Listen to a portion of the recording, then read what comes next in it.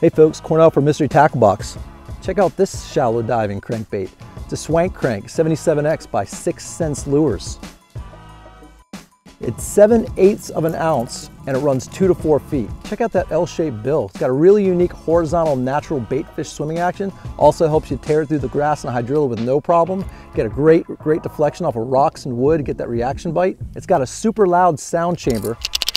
It's gonna get all kinds of attention. Ultra sharp black nickel premium hooks on it. Check out the finish on that bait. That's actually called the sexified chartreuse shad.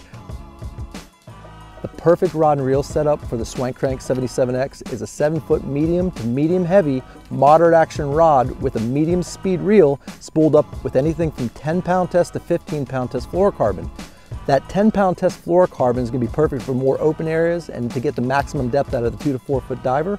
You want to bump it up to heavier lines, anywhere from 12 to 15-pound test if you're throwing it up more shallow and you're going to be banging it into cover like the wood, the rocks, the grass, and hydrilla. One of the best scenarios and the best times of year to throw the shallow diving crankbait, of course, is in the spring. All those big hungry bass coming out of the wintering holes, going up into the shallows, those pre-spawned big ones, they're ready to roll. So get that up in the shallows, bang it off the wood, bang it off the cover, tear it through the grass. They're bound to get a reaction out of it.